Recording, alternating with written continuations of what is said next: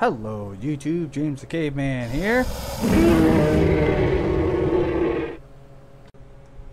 Okay, today I am going to show you one of the most irritating things in Ark history.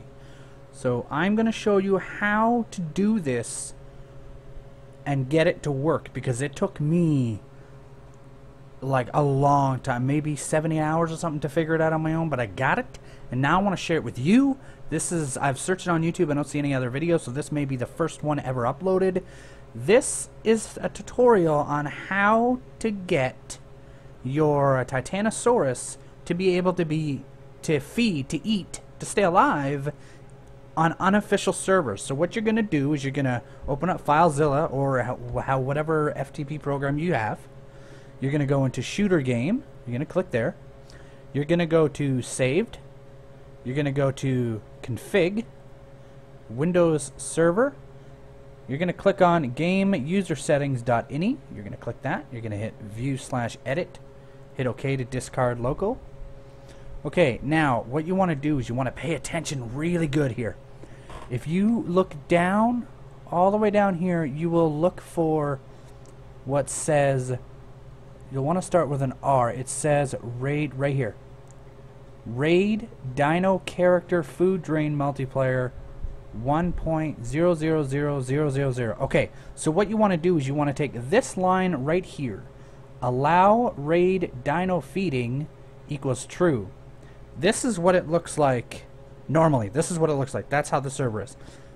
If you go here, see, I've got it written down. This is how you'll get it off of the Ark actual their Steam page or whatever to tell you how to do it. What you want to do is you want to get rid of this little question mark. Blink.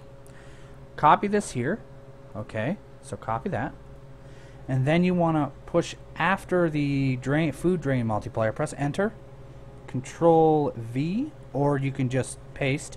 And it says allow raid dino feeding true. See, mine just went in there again because I already had it in there. So we're just gonna get rid of that. Yeah, so insert it right there in between RaidDinoCharacterFoodDrainMultiplier and PVE Dino Decay period. You want to put it right there. Then you want to hit File. You want to hit Save. You want to close. I don't need to save because I've already done it. But after that, you just hit yes to upload. It'll upload it. And then what you want to do is restart your server. And then I'll show you what the results of that in 1 second is. Alright guys, we're back. I'm going to show you. Here's Princess Strongbow. If you're wondering how I got her, I did a video, but I don't know if it's uploaded yet. I want to get this one out real quick. I got her by... I went to another server, I joined another server and stuff, but that's fine. Let's do this.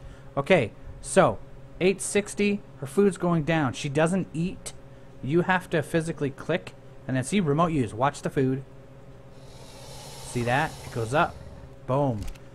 Now she'll last forever as long as I have berries on her. If you're wondering what I use this big behemoth for, I'll show you. The weight.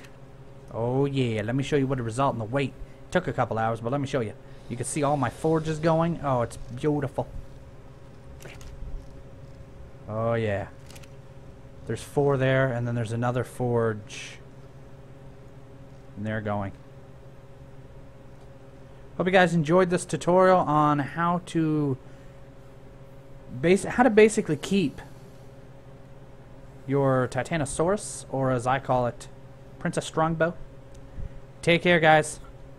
Get shanked, suckers.